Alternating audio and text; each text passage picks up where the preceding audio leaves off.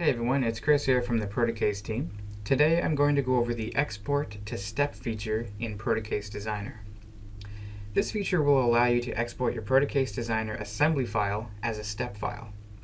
This will then allow you to import your project into other CAD software, including SolidWorks.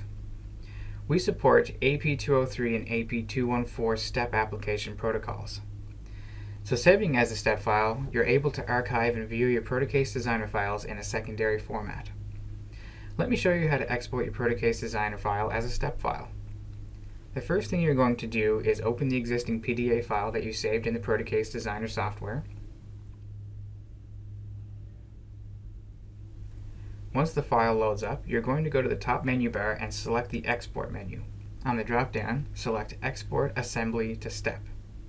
Here you will choose where to save your exported step file. The software will then process the request. Depending on the complexity of your design, the software could take some time to export each feature of the enclosure or part. For instance, if you have any complex custom cutouts or PEM layouts, the software will need to export each piece so there's proper representation of each piece when the exported file is opened in another CAD software. Now once the export is completed, you can close out the window and open your CAD software.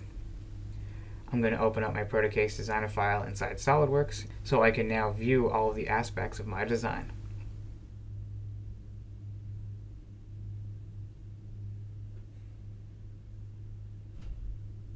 So I hope you found this export and import feature helpful.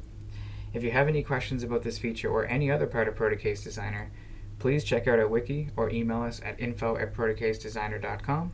Thanks for watching.